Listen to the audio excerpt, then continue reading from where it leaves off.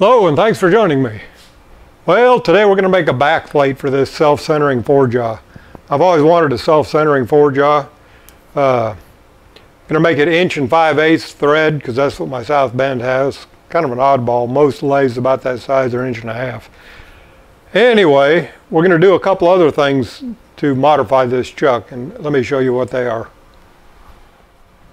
Okay, here's the four-jaw that we're going to, self-centering four-jaw that we're going to put the backing plate on. And this is a 3-jaw.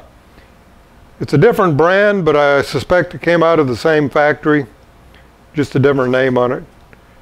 It's made very much the same. I've made the backing plate for this already, obviously, but you'll notice a difference between the two, besides the obvious four-jaw. It's the same body. I've measured everything. It's exactly the same, except the center hole is different. This is 1.5 inches. That's 1.5 inches in diameter. And this is about 1 1/8 inches. Well, that 1.5 inches is really handy. You will not find this chuck in 1.5 inches because I bored that out. So that's what we're going to do to this chuck today. I think I made a video on it. I'm not sure. Some of the comments were like, I can't believe you bored that chuck out, implying that it was dangerous. But I don't think so. There's a whole lot of casting there. I don't really think that we're in any kind of danger. My lathe, I don't know, I don't remember what the top speed is, 1100. It's not going to fly apart. Now, if you have a lathe that runs 3,000 RPM, you might not want to do this modification.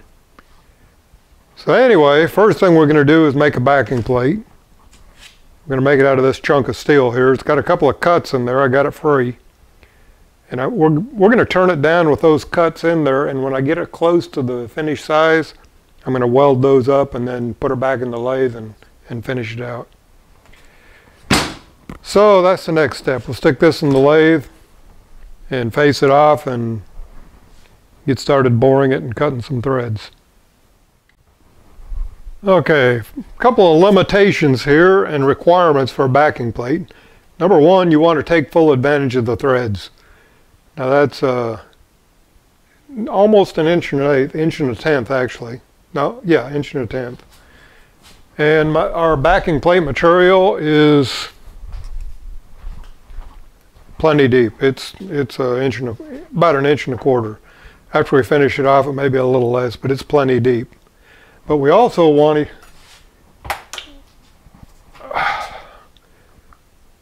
keep this distance off. You don't want it sitting out here. You want it as close to the spindle as possible. So that's another factor. But inside the chuck, there's not much room to put that backing plate inside. If you look inside, it's just maybe 1/8 of an inch. Now this backing plate we're going to make has to fit inside that. Has to have a ledge to fit inside that, but obviously I can't go very deep with it. First thing we got to do is put these external jaws in.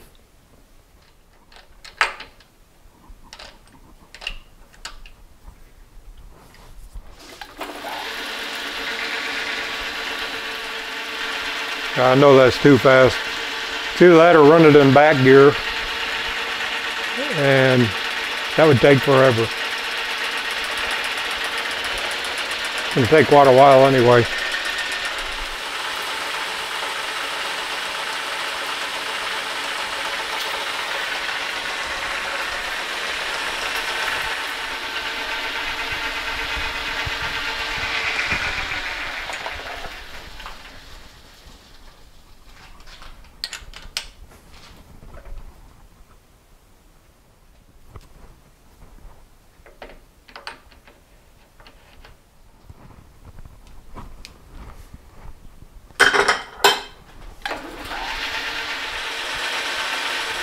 Well, the new belt on my lathe is not slipping near as much. I don't think it's slipping at all. That's a lot bigger cut than I normally take on that diameter.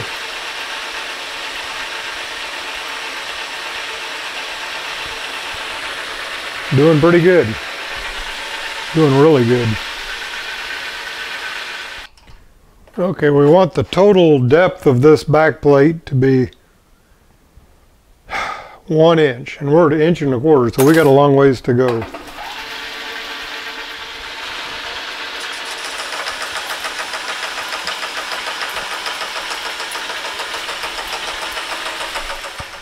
Okay, we got it down to just over 1 inch.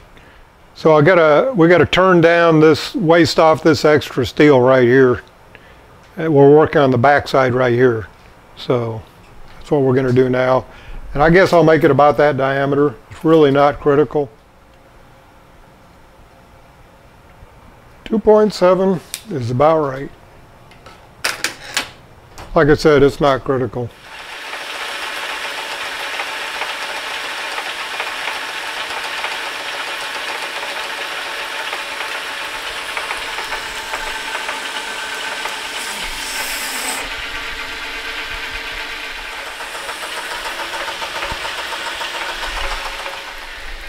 Okay, what we're going after here, this is just taking some extra stock off the back of the chuck like this right here. But we got to have, now 1/8 inch of this will go in the back of the chuck.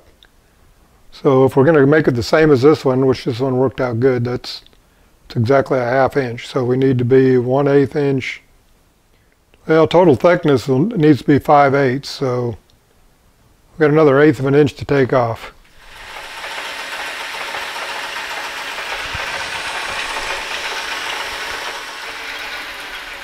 Okay, that's not quite far enough. I need to go about another 1/16 of an inch, but I'm going to weld these cracks up. I'm going to weld these cracks up and then put it back in the lathe and turn it down some more, true it all up.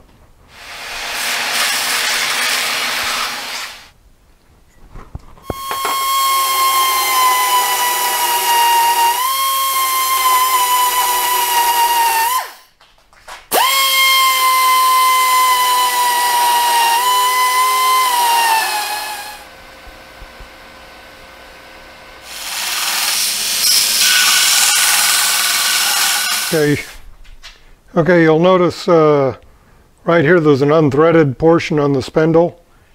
That's exactly 1 5/8, but I'll measure it again. But we need to make an unthreaded portion inside the plate before we cut the threads to match that. There's some that say this is extremely critical and others say it doesn't matter at all. I tend to believe that it doesn't really matter. The exact diameter just needs to be a clearance. It's 1.624. So we'll go for 1.625 and it'll be good. A threaded chuck mount self-centers. That's my theory anyway. I've never had any problem with them being repeatable.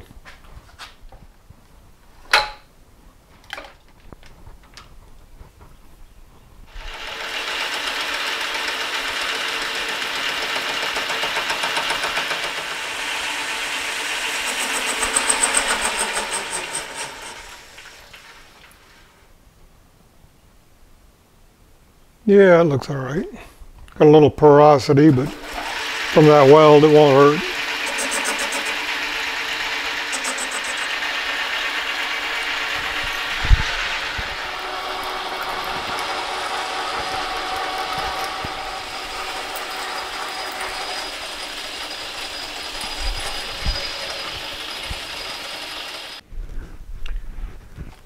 Okay, we need to bore this to 1.48, and that is the 100% thread diameter, internal thread diameter for 1 5/8.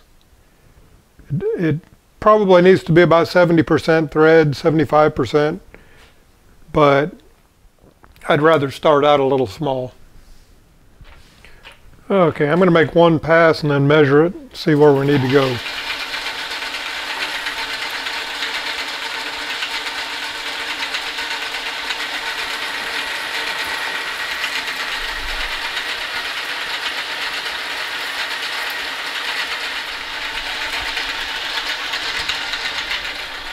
Okay, I set my caliper for 1.48 and then hit the 0.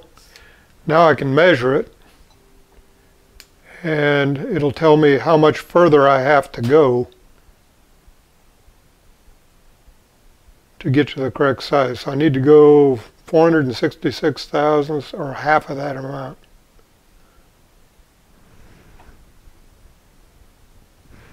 .470. Let's go 470 and we'll double check it again. So half of 470 is 235. I need to go 235. I'm going to reset my dial and start doing it. 20 thousandths at a time, I believe. Yeah, that's about right.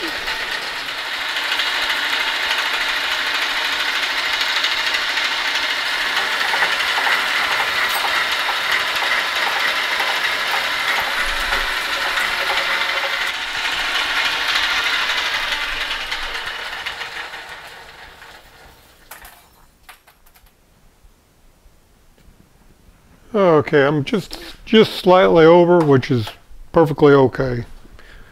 So I'm going to chamfer the edge. Well, actually, I'm going to bore that out to 1 5/8 now. But this is just for that unthreaded portion on the spindle. So I just need to go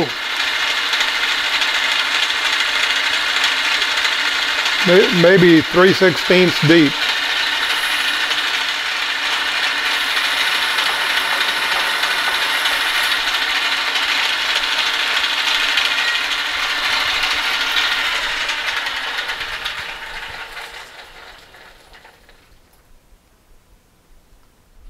Okay, I was going to make that 1.625, and I'm about 1.627, and that'll be okay. I'm going to chamfer that edge just a little bit.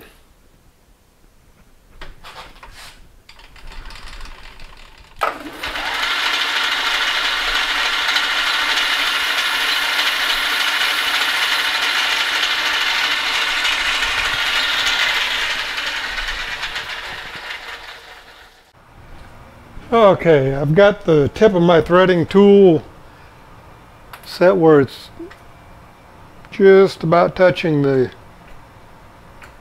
is touching now. And I've got my cross slide set to 0, the dial reset to 0, and all my gearing set for 8 threads per inch. Should be ready to go. Now because it's 8 threads per inch, I can throw my threading dial in on any mark because it's an even number. Here we go.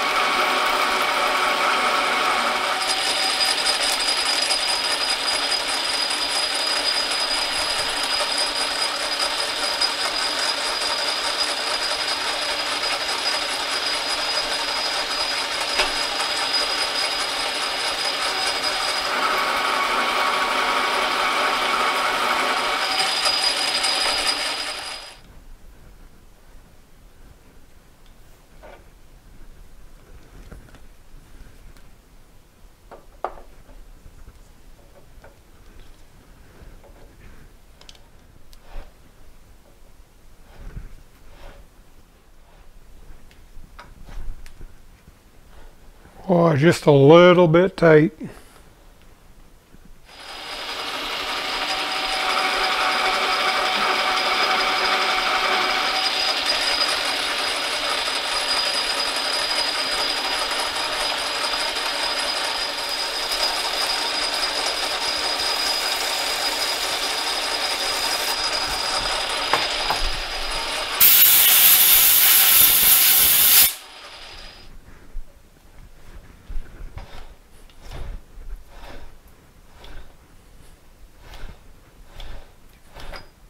Oh, that's it.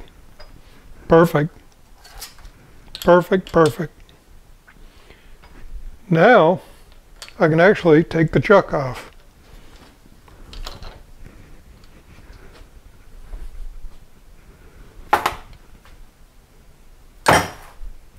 And put my other tool back in here.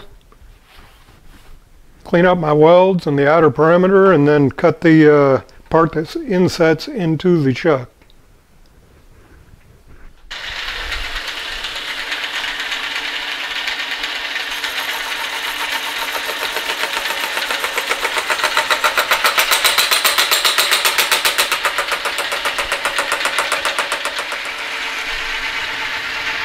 Just cleaning up that weld first.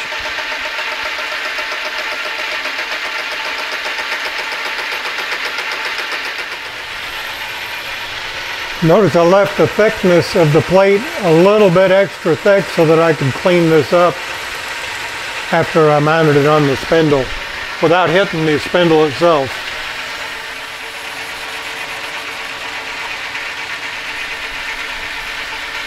By doing this, that plate is absolutely true to the spindle.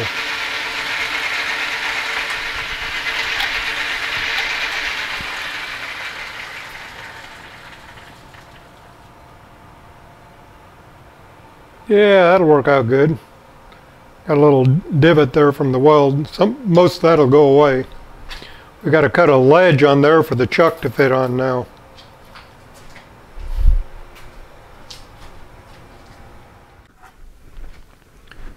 Okay, I've measured this center here, this recess where the plate has to go into, and it's 3.733.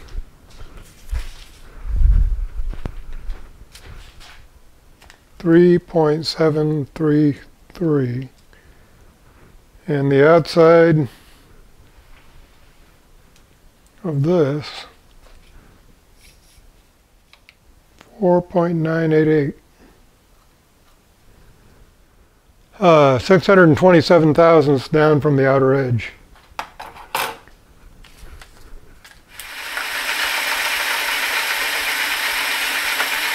$500.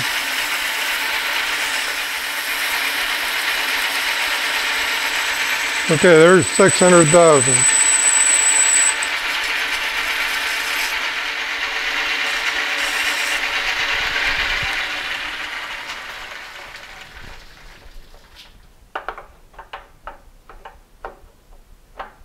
Okay, I'm feeling it now on the edge of that little radius there.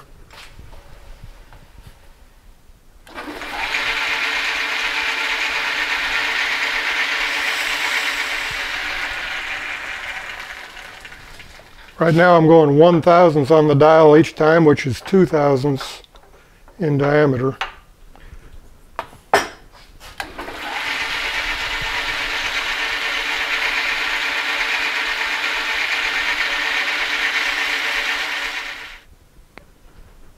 Oh, I believe that's perfect. Ideal is snug. I think don't make a move and get a little bit more off of there and it'll be perfect.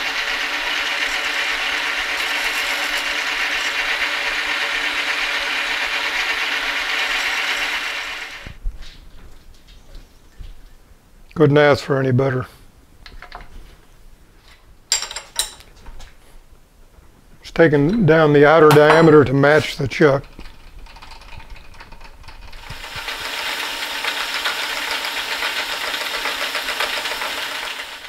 Okay, now we got to drill 3 holes in here, equally spaced, to mount the chuck to.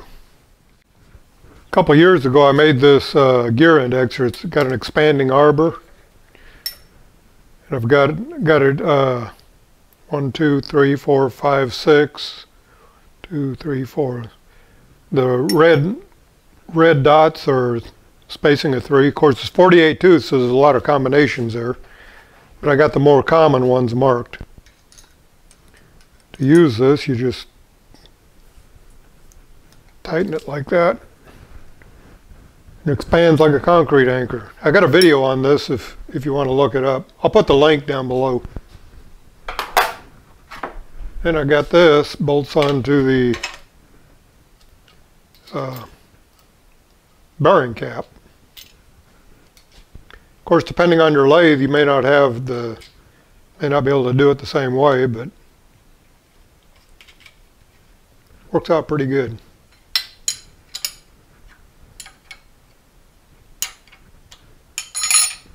And I got an indexing pin right here. All right, here's another thing I made a while back. It's a tool post drill.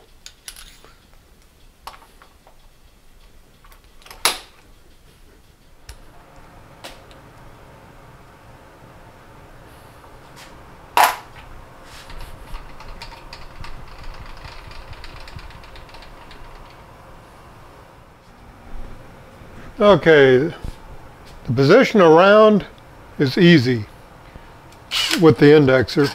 I'm just putting some oil on this. But getting it positioned between that flange and the edge is another story. And it looks like on the chuck, let me get the chuck.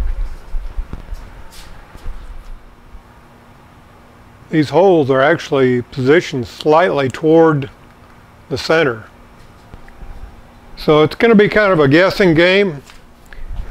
If they don't line up right, I'll enlarge them a little bit and it'll be just fine, because the register is really what's holding everything.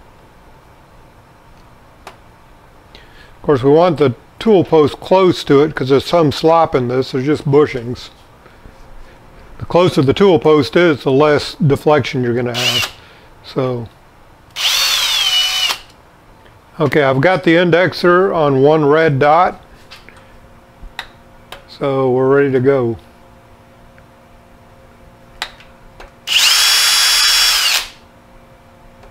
I'm guessing that's about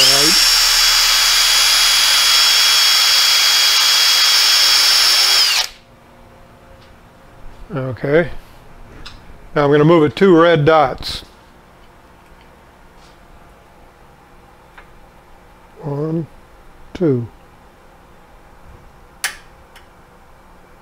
That should be exactly 1/3.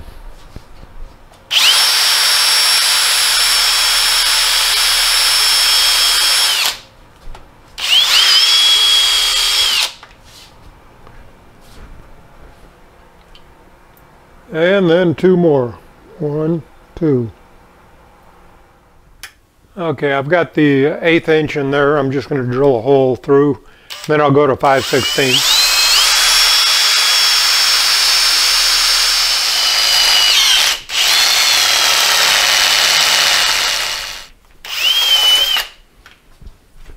Just deburring the hole there.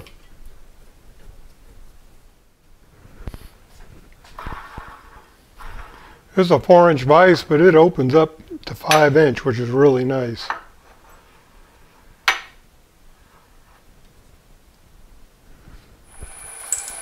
I'm going to go 320.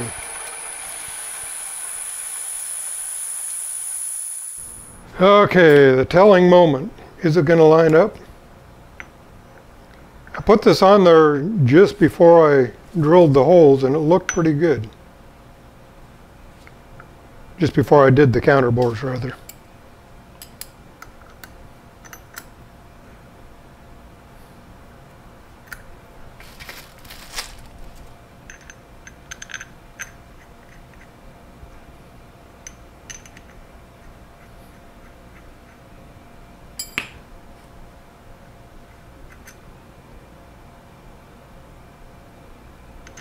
Looks lined up.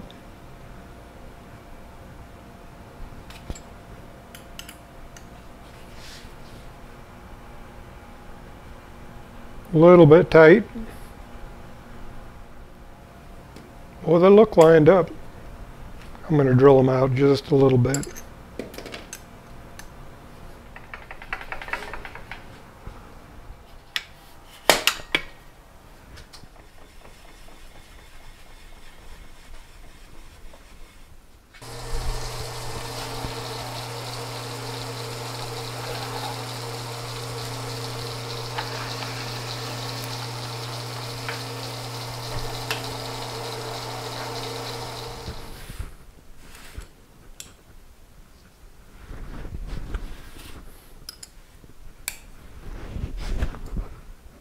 There we go. Successful.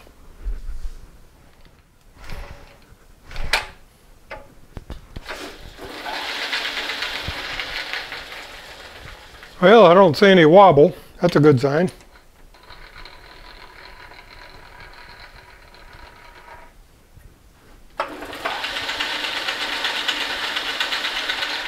I like it. Okay, next step. Take the jaws out and bore that out. Now this is I learned from the other chuck, and I'll show you what I mean after I get these jaws out.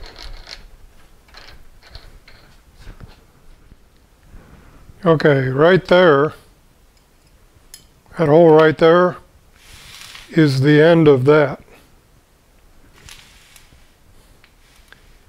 which is not a problem. It was a blind hole, now it's a through hole where I bored this larger. But right here, there's a little slot. See that little slot? That is what's holding that plate on in there. I think it's aluminum in this one. It's plastic in the other chuck. But basically what I did is I drilled, or I bored it, and then bored halfway through the screws that hold that back plate on. If I ever take this chuck apart, I'm going to have a hard time. But I took a chance and learned. What we're going to do is measure how far I can go down without interfering with that pivot point there. And that's more than enough for the screws. I'm going to go down 1.3. Okay, I've set my boring bar insert on the face of the chuck there. And I've set my stop right here 1.3 inches away from the carriage. So when I go, I'll stop there, and that'll be the depth I want to go to. So now it's just a matter of boring it out.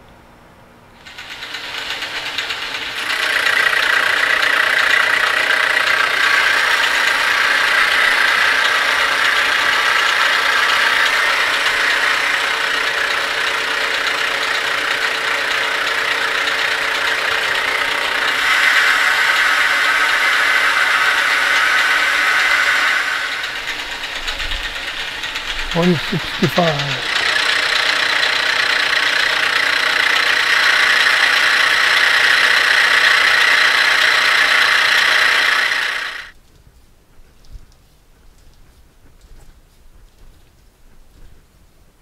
Yeah, it's about 8 or 10 thousandths out. To be honest with you, I wasn't really optimistic about it being a lot better. See what the body of the chuck looks like, if I can get it out far enough. Yeah, that indicator's hard to see in the camera. Body of the chuck's only moving about 2 thousandths. So, well, that'll be handy. I bought this chuck primarily for my wood lathe, but I'll probably use it in the metal lathe too when I'm drilling square stock. I want to drill a bunch of holes in square stock. Pretty handy for that. Anyway, thanks for joining me. Be sure and subscribe and ring that bell. I like it. I like it.